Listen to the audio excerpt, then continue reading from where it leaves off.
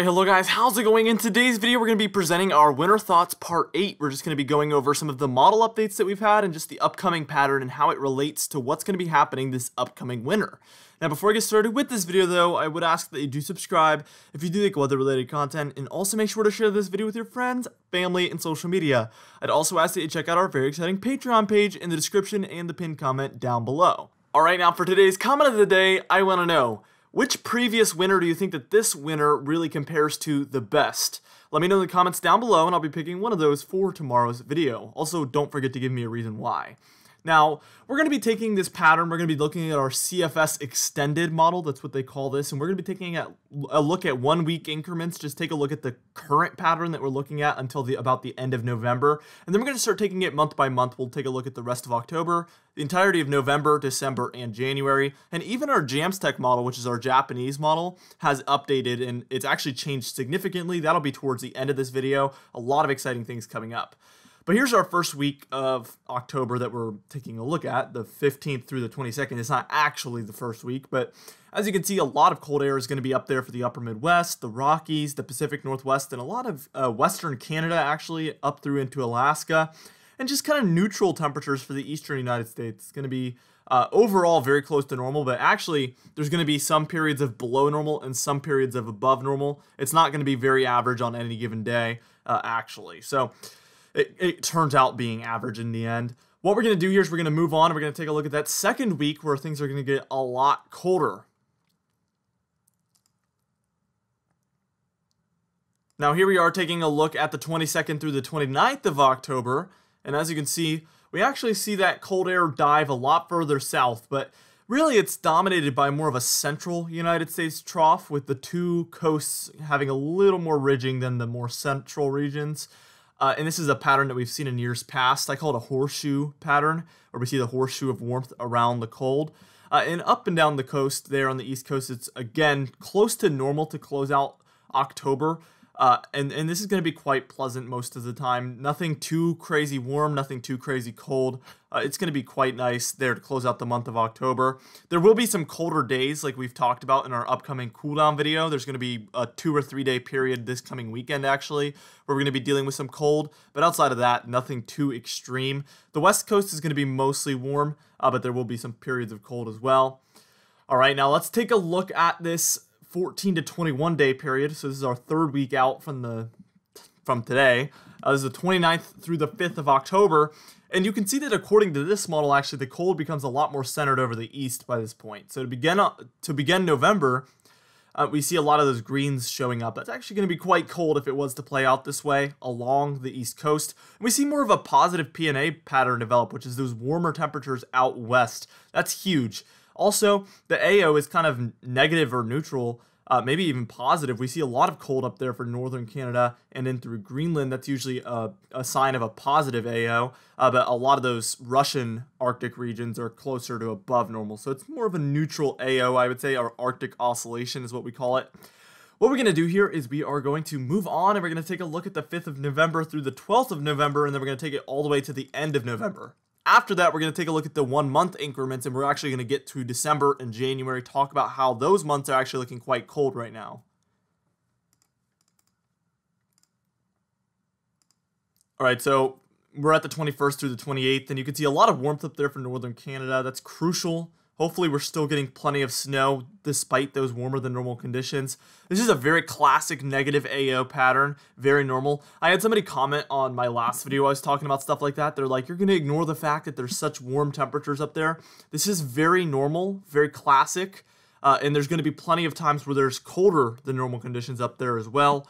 This is not something that is unheard of or very abnormal. This is just a classic negative AO pattern. We've seen this since the beginning of, recorded weather history.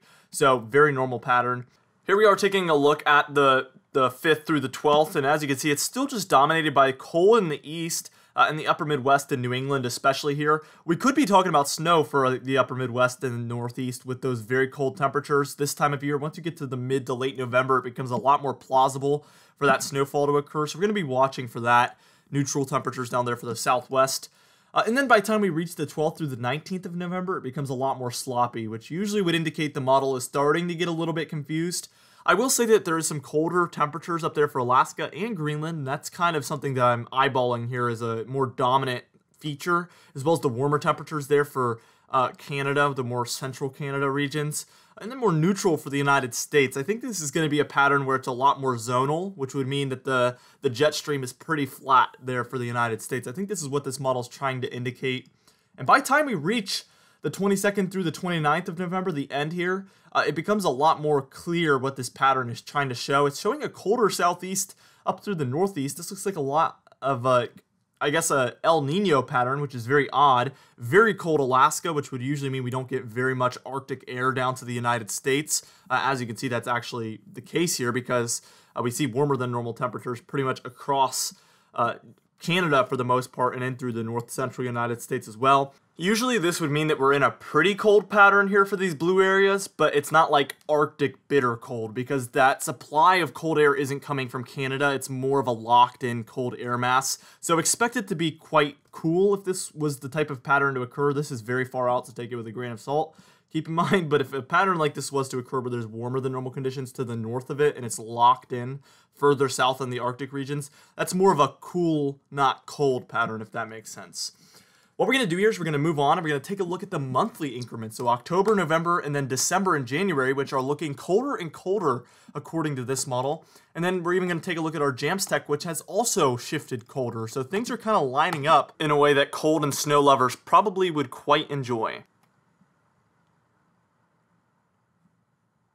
All right, now here we are taking a look at first off October, and this is only going to be half a month because we're at October 15th, but as you can see, colder than normal conditions up there for the upper Midwest, a lot of the central United States like we were saying earlier, up through the Pacific Northwest, with more warm for the Southwest as well as the immediate East Coast. The further inland you go, the more cold it gets, but it's going to be near normal, I would say, pretty much on average for the East Coast region there, which is going to be quite nice. For November, this model, the CFS monthly model, so it's the same model, it's just a different time frame here. It says warm in the west, which would be a positive PNA pattern there, with some colder than normal conditions for the eastern half. And confidence in this is kind of shaky because we've seen some models that are saying more of a, warmer in the east a little bit here for at least the first half of November. We're going to watch that closely. But the important thing here is that as we get to the longer range, we see December colder in the east. Again, I talked a little bit about how I think the winter could get to a little bit of a later start, but this model seems to think that's not the case. Very cold for December to start. This could obviously really change. We're at October 15th here, so this is pretty extended into this model's range. But this would show a negative AO pattern, those warmer conditions up there for the Arctic regions, forcing the cold air down to other regions in the world. A very weak polar vortex that is allowing those troughs to really exit. Now, January, it moves more towards a more positive AO. We see some of the colder conditions make their way up into Canada. That's going to be good for colder conditions later on.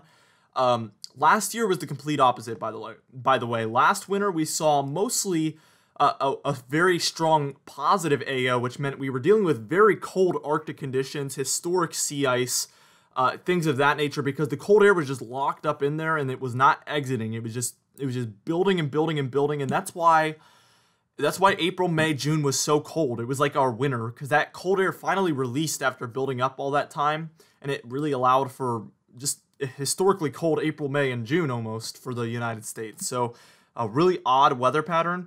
But here for January, we're still dealing with the colder than normal conditions in the east. I'm sure cold and snow lovers in the east would love this.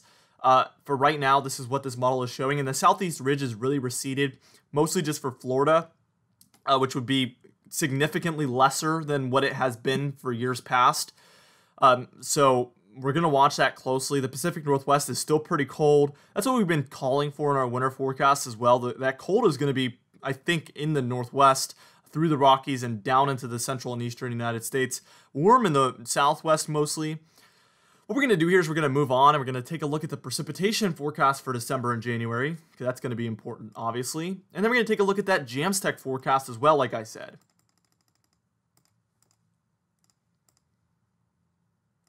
So here we are taking a look at the December precipitation forecast on our CFS model. And as you can see, the odd thing here is we see dry in the Pacific Northwest. I don't think that's going to happen with our La Nina. That's very unusual. It's possible, but I might need to update my winter forecast, I guess. I am going to be updating it eventually, but dry, I just don't find that likely in a La Nina. Also, the southeast and south central United States, very, very above average precipitation there for December. Odd, because in an El Nino, we typically see this, and it extends all the way to the mid-Atlantic, indicating possibly some nor'easters trying to get going for the month of December here. With that cold, that would mean snow. That would mean snow for portions of the Northeast and the Mid-Atlantic. Unfortunately for New England, we're seeing a little bit of some more dry conditions. They're probably not happy about that. That's obviously one model run here. We'll need to watch that closely. But same story for January. The Pacific Northwest starts to get some precipitation, and the Southeast still has the above-average precipitation, but dry for the Ohio Valley and the northeastern states. And this is pretty much the opposite of what I've been saying in my winter forecast.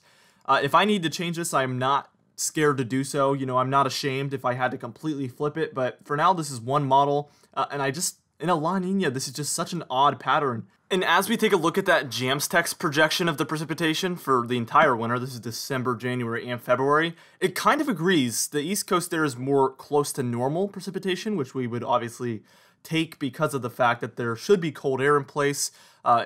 Really, anything that's near normal for this winter, it would be a significant upgrade from the previous two winters. So I personally would take that any time of day, and I think you probably should too if you're a cold and snow lover. For the Pacific Northwest, it is calling for the above normal precipitation, so I agree with that. I think that's a very big likelihood in a La Nina, and the dry in California, that's a classic La Nina precipitation lineup. Even the eastern United States, it really looks very classic. I think typically the Great Lakes and the Ohio Valley would have more above average precipitation, but really this is quite typical for a La Nina outside of that. Mostly for the West, it looks very classic. Now here's the temperature forecast, and this has looked a lot worse in previous months, so I will tell you that, because you're probably thinking like, whoa, red everywhere. These models do have a tendency to do that. They kind of overestimate the warmth in most cases globally. Sometimes there obviously is cases where the entire United States would be warm, but usually globally as a whole, they do overestimate that a little bit. Especially this model lately, in years past, has been doing that significantly.